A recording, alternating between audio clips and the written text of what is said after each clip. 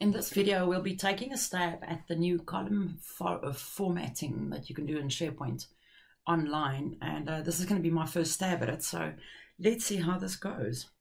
What I'd like to do is I'd like to change these status colors that you see in this list. You know, if it's done, it must be a specific color, or if it's blocked or something like that. So what you can do in SharePoint Online now is that you can go to the specific column. So that would be the status column. So I'm going to go to the status column, and in the status column, I can actually use a text format called JSON to change the way that the text or the column appears. So this is where you would do it, column formatting. So change the display of the column by adding JSON below. So I'm going to just bring the blog across to the page and show you, this is a post by Microsoft that where this was actually shared with us, so around column formatting and how this works and the different types of things that you can do. So I actually used this specific blog to find the formatting that I could use to actually apply this. So if I go to this blog that it references in there, this takes me to this blog using column formatting to customize SharePoint. And there's quite a lot there that you can do with this. Now, at the bottom here, you'll see that to display fields, this specific one. So this is what I'd like to achieve. So conditional formatting based on the value in a text or choice field, and they consider that as advanced. How's that for me trying that first? So all I did was I clicked on copy, because I'm not a developer, remember. I hope I don't break my SharePoint site.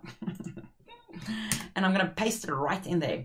There where it says add the JSON below. I'm going to say OK. And then let's go back to my list and see what it does with my list now. So let's refresh this list.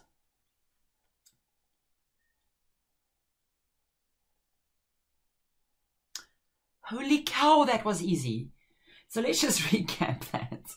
Where's my blog? I'm actually surprised.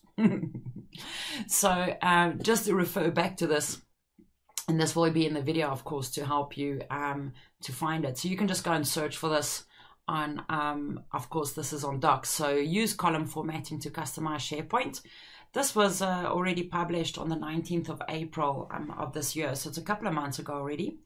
And in here, they have a couple of examples that you can use. And one of those that I wanted to use was this specific one, where it changes the color for the different statuses. So I just used exactly the same.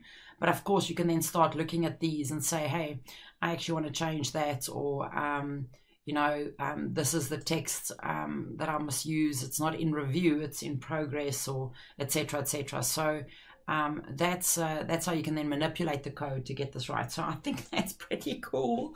That's going to be very, very nice to use that once we figure out. And there's lots of examples of this JSON code that you can grab to apply some really cool formatting to your SharePoint list. So I'm really looking forward to trying this out in future. And if I can do it, I can promise you, so can you. But please use trusted resources when you do go and grab. These are snippets from everywhere to use as JSON on your column formatting. Please make sure that you don't just take it from anywhere, because it might not do the right thing. So we'll chat soon, and I think in the next blog I'm going to try this out again. I want to try something else. I want to do something about RAG status for project updates. So let's take a look at that. Chat soon.